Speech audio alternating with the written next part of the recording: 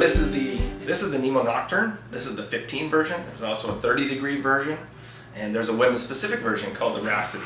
And the Rhapsody just has some smaller dimensions, better fit for female campers, but all the same features, all the same quality. It's filled with 750 fill power. It's treated with Downtek water repellent treatment. So not as waterproof as the Canon or the Sonic for a 4-season use, but the treatment of the down keeps it nice and dry, and you don't have to worry about soaked down bag and all but the heaviest rains. One of the great things about the Nocturne and the Rhapsody is the waterproofing around some of the contact points with the tent. So particularly the footbox.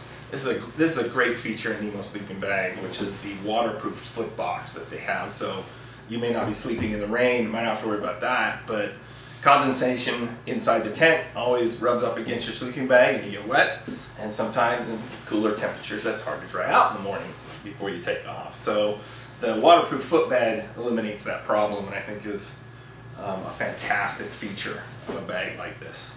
So this is the Nocturne again from above, and the Nocturne, the Rhapsody, the Salsa, the Roomba, all those are spoon-shaped bags.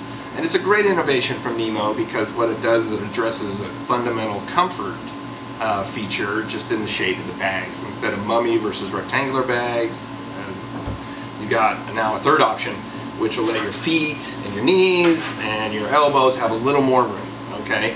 And what makes this even more functional is the stretch stitching that NEMO uses in the baffles. And you can see you can get quite a bit of more stretch out of that, 3 or 4 inches at any point in the bag. Really high quality, very warm, great materials. So, super functional.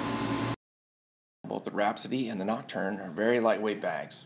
The Nocturne comes in both regular and long sizes. Both come with a stuff sack and a cotton storage bag. So thanks for tuning in today, and we'll see you next time.